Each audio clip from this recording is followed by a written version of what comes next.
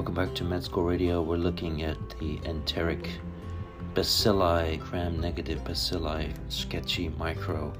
Looking at an image here on the PDF. There is a helicopter, and there's a man spraying NH3 on it.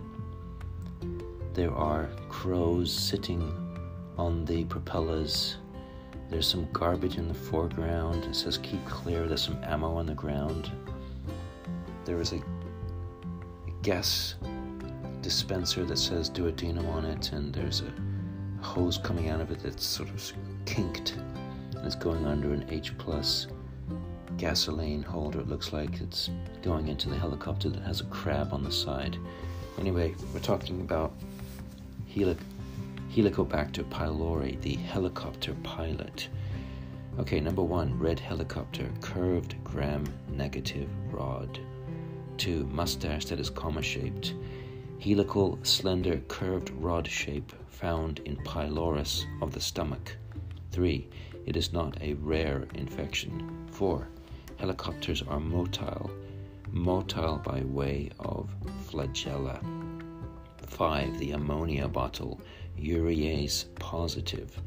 This is a major virulence factor, allows to reduce the acidity of the stomach and allows Helicobacter to survive there. 6, can be tested with urea breath test, radioactive urea that is broken down and exhaled as CO2 and NH3 by urease positive organisms. 7, blue ring, oxidase positive, all curved rods are oxidase positive. 8, the bullet holes in the helicopter. Gas pump with duodenum causes 95% of all duodenal ulcers. 9, the crab mechanism of chronic infection causes increased acid infection at risk of developing gastric adenocarcinoma. 10, tissues that are thrown in the garbage.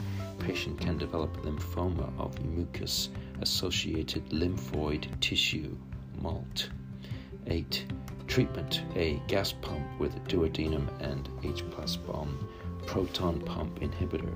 B, amoxicillin, this is the ammo, amoxicillin. C, crow with keep clear sign, macrolide, clarithromycin. And 12, the transmission, fecal, oral, or oral. So that was Helicobacter pylori. The helicopter pilot. We're looking at Sketchy Micro. Go to Sketchy Micro and check it out.